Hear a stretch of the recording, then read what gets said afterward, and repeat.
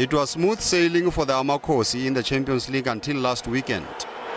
Chiefs easily beat Mozambique's Liga Musulmana in the first round after victory over Namibia's Black Africa in the preliminary round.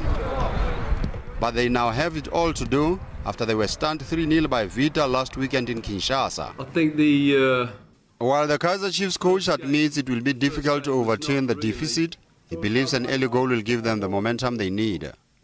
You know, there's a lot of ways of winning games. It takes 1 second to score a goal, and there's 90 minutes in the game. And if the goals come for us in the second half, all of them, I'll take that. But an early goal would unsettle them, and it would bring that sort of momentum with us and give us the confidence to kick on. Baxter is also banking on the 12th man to spur his players on and intimidate the opposition. We have some people there. They become a bit of a 12th man. They help us to push. They suddenly feel that they are not in Congo, you know, they're here in Joburg, and we've got to bring that to bear. So I hope the supporters really pitch up for us. If they understand what we want, what we need, maybe they will. The team that wins the tie will advance to the lucrative group stage of the African Champions League.